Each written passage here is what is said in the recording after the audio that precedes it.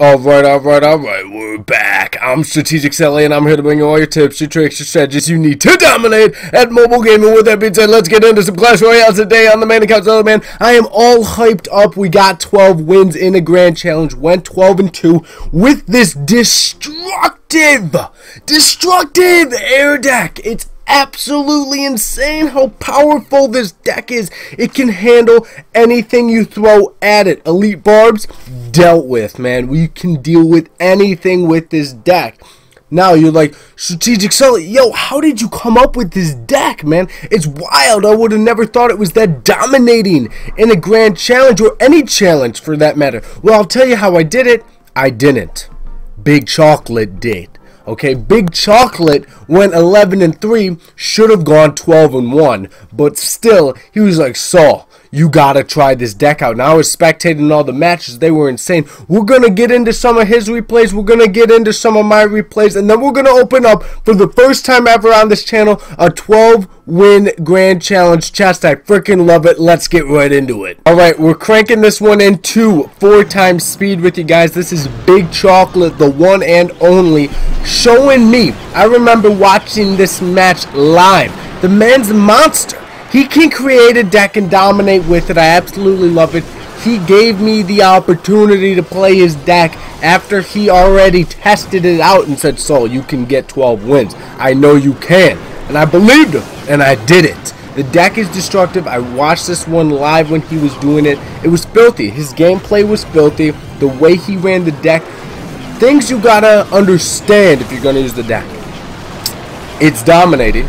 You have to take some risks sometimes to win, and you gotta play a card you wouldn't normally play first if you're dealt a bad hand. Let's get into another one. Alright, we're gonna crank this one into 4x speed. Again, this is the big man himself, Big Chocolate. We love it. This action is real. This guy has lower level cards. He's got a level 6 giant. I think those are level 8 archers. It's insane, but still, he's a good player, but Big Chocolate plays him better. That's me hyping it up at the bottom with that confetti. I said I was watching it live. Things you gotta understand about this deck, though, like I said, if you're dealt a bad hand, you have to realize what you can and can't afford to lose. So, for example, you don't want to start with the Tombstone. Having the fact that you only have 2 land troops, the Skeleton Army and the Tombstone, those are 2 invaluable cards in case anything comes your way. Let's get into another one. Another great replay in 4x speed from Big Chocolate, then we'll get into some of my own. But like I was saying, the Tombstone and the Skeleton Army are your only 2 land troops, okay? So you have to use them differently than you normally would because of the fact your deck is mostly air. It's something you need to take into serious consideration because the Tombstone and the Skeleton Army are easy to take out, but if you play them right, they are absolutely devastating to anything coming in their path. So that's why you got to hold on to them. Wait a little bit longer before you play them again, or even show the other opponent that you even have those cards. But he's going against Thing 3. 169 left on his left tower. He fireballs it down. It's absolutely insane. Let's get into some of my replays. Alright, this is a good one to start it off with. Gonna put it in 4x speed. I want to show you guys a lot of content from this challenge because I want you to understand the deck. I want you to see that it can handle anything that's thrown its way if done properly. Now, when I saw he's got the Electro Wizard, I realized he's a good player. He got to 12 wins before. Not only that, this is going to be a good deck because this is most likely the deck that he got the 12 wins with. So a strong deck against a strong player is not to be taken, you know, without going some extra precautions when you're pushing towards his towers. Now look at that. Lava Hound Balloon takes it. 20 seconds left. He's got... I gotta pause it for you guys. Look at that. 328. 328 on my King Tower. He is getting insanely cocky and saying, I'm gonna take it with Fireball Zap. Well, listen, buddy. I'm not gonna let it happen, okay? Let's get back into the action. And as you can see, I take his left tower down with 31 hit points left on my King Tower. Don't get cocky or you're going to get smacked the F up. Let's get into another one. This one was actually a lot of fun. I enjoyed going against this person. In the beginning, we both Lava Hound balloon push opposite lanes. I think that's pretty hysterical. Obviously, I come out on top of it.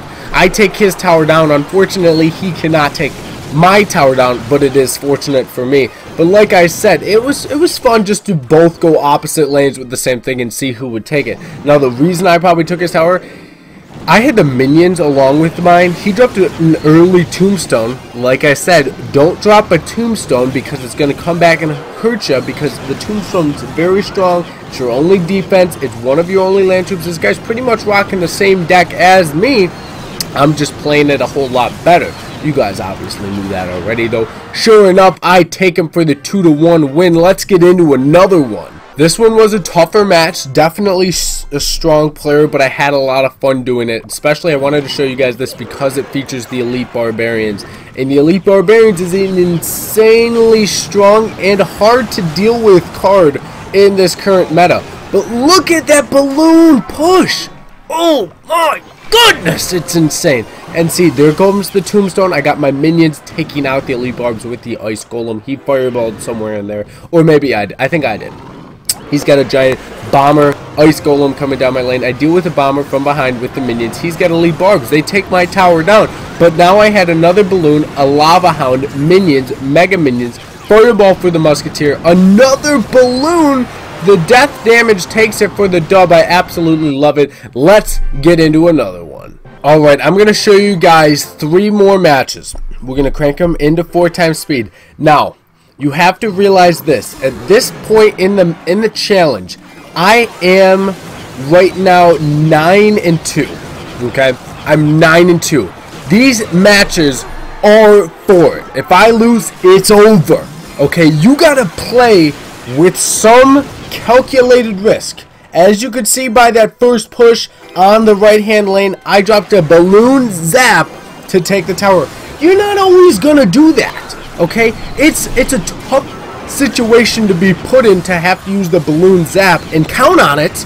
Okay, but you know what? If you can pull it off properly and calculate that risk and let it pay off, it's gonna be worth your while. I mean, really though, this was an insanely tough match. It goes into a 4 long haul. He's using a solid balloon deck. Instead of the Lava Hound, he's got the Ice Golem, which is a 5 elixir less tank than the Lava Hound. Yes, it does less than the Lava Hound, but still, it's cheaper. He can cycle it faster, especially in overtime. This was a tight match, but I take it for the dub. Let's get into the 11th match. Alright, we're back in the Playhouse going against Gabriel. This one was going to be a tough one. I knew it right away. I don't like it when people say good luck in the beginning. For some reason, it messes with me, and in the past, I've lost.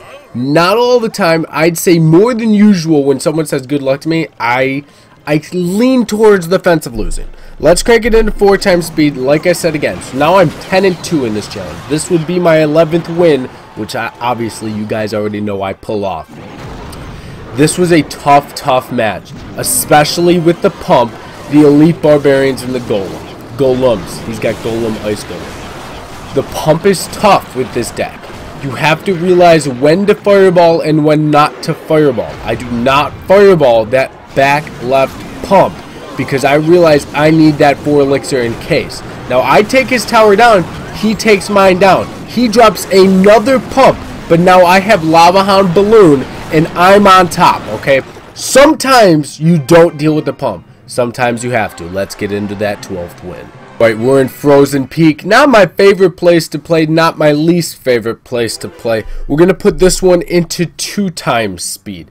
This is the 12th win. This was a very interesting match. He's got the mirror, he's got the Goblin Barrel. I have to realize when to use my zap, when to use my fireball, when to use my skeleton army.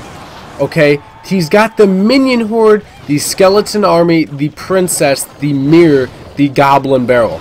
All of these would be great to not be going against, let alone all of them together with the mirror. The Furnace is a very strong card. You guys already know that from watching my videos. It's my favorite defense in the game. Okay, now he drops another Goblin Barrel. Okay, that goblin barrel does a lot of damage. He's got the princess coming down. I realize I need to deal with that princess some way, somehow, and I don't have a lot to do it. I drop a balloon skeleton army, split it up. He mirrors it. Very strong play by him. I dropped minions to the left to take out that princess, and the balloon got rid of the furnace, so it wasn't a complete waste because the furnace does a lot of damage. I zap those and drop a mega minion for his minion horde. He drops another princess. I believe I fireball it. Yes, I do. Lava Hound minions balloon come in, zap against minion horde while you have your own minions is very strong. They will get taken out. Fireball down that tower. He drops some crying faces. I say good game. That was my 12th win. I freaking love it. Let's open up this chest. Before we open up that chest, like I said, challenge streak, I just got that 12 wins. So basically that was a free 12 win challenge. I absolutely love it. Now, one more thing before we open up that chest. Another shout out to Big Chocolate for creating this deck. I absolutely love it. This is the deck I highly recommend you guys give it a go. Rewatch this video if that's what you need to do. Focus on strictly the gameplay and just listen to me commentate it. Okay, this is a very strong deck. I know you guys can get 12 wins with it. Hopefully you have the Lava Hound. It only features one legendary. It is insanely strong.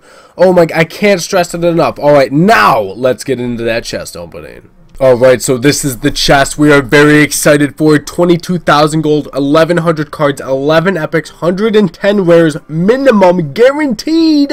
It's absolutely insane, and we got refunded the cost of the gems because we won that achievement. I'm super excited to do it here with you guys. Let's get right into it. Oh my god, such value for that 100 gems. 22,000 needed gold, 13 more cards, 53 ice spirits, 59 Teslas, 63 cannons, 1 tornado, 10 more epics, 10, 1, 0, 1, 0, and maybe, just maybe, we can pop a legendary live with you guys. 106 unneeded mortars, 149 elite barbarians, 155 bombers, 24 3 musketeers. That should be all the comments. Now let's get rares. Okay, 32 barb huts. Alright, oh, we're not getting to get a legendary, tough but still a great chest opening. 54 ice golems and 10 princes. Not bad, not the best chest. There's the summary for you guys. Still a super fun and valuable chest to open. Wish we could have popped a legendary, but honestly the gold alone was worth it for the 100 gems and the 12 wins. We're going to start another one. I absolutely love it. With that being said, guys, all my social media handles are right there. Boom, boom, boom, boom, boom, boom. Links are down in the description. Check them out. And as always, thank you for watching. Subscribe down below, and I'll catch you all in the next episode.